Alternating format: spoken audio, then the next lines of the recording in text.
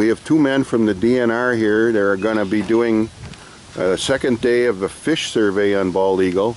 Could you explain who you are, what you're doing, and why you're doing it? Yeah, I'm Jim Levitt. I'm with East Metro Fisheries. We manage lakes in the East Metro, all of Washington County, and Dakota, Ramsey, Anoka. So Bald Eagle is one of the lakes that we survey. We're doing a fish survey this week, and we've got gill nets and trap nets out in the lake. Trap nets are good at catching the sunfish, panfish, stuff that's near shore. Gill nets are offshore nets. They're gonna sample the walleye and the perch out there most effectively. Usually when we do a survey, kind of our management goals, it's number of walleye per gill net lift. So that's a number you'll see in our management reports. So today we'll be going out with this boat and lifting the trap nets. The fish will all come into the boat. We'll dump them into a tub of water. They're all alive, and we'll measure them, write down the species, and then toss them back in the lake. And my name's TJ DeBates, colleague of Jim's in East Metro area office. We spend every other year out here on Bald Eagle Lake. It's one of our top 5, our big lakes. It gets a lot of fishing pressure. We stock muskies, we stock walleyes, so we really want to keep a good eye on the fish community out here. And so this is, we do it every other year, and most of our lakes get sampled every 5 or 6 years. So, if people wanted to get the results of your test or your efforts today, when would it be available and where? So all of our lake surveys are done in the summer, and usually in the fall, over the winters, when we compile all the data, write the reports. If we're aging fish, we'll age them in the winter, and then the reports are available before. Try to get everything published online on Lake Finder on the DNR website before the fishing opener for next year. So I'm not going to see it next week? This won't be on there next week. Next week we're going to be on White Bear Lake, just down the road, doing that survey.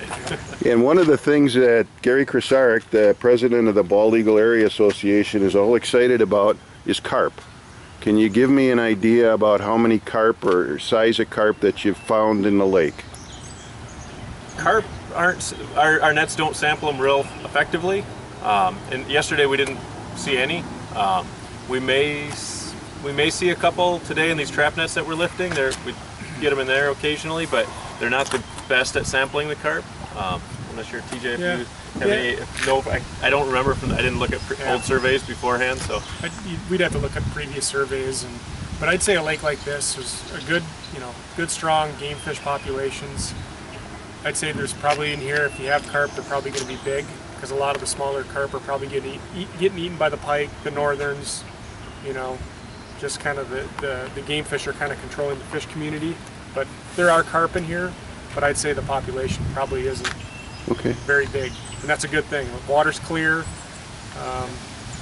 good game fish population. So, all right, guys, thanks for your time. Yeah, you're welcome. I detect.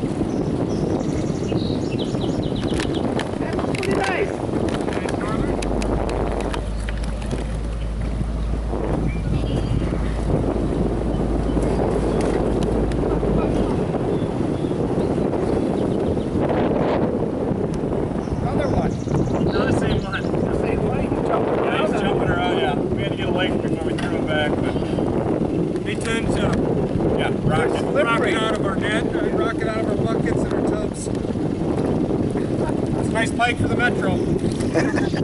When you're doing your survey, you just simply report that you found 262 sunfish that were a half an inch long, right? Yeah, we measure them, and then yeah, it's reported in Lake Finder by I think like 2-inch increments. So it's like 7 to 8 inch. You know, we caught 12. You know, 4 to 5 inch, we caught 100. But you're not saying that there's 263,000 2-inch sunfish in Bald Eagle Lake. No, that would be a population assessment, or and there's different statistics to do that. So we're not doing that with this type of survey. We're just getting, we can look at density over time. Our net catches are up, they're down, but we're not getting a number for the lake itself. Okay. Oh, kind of what's expected. Pretty nice perch for the Metro anyway.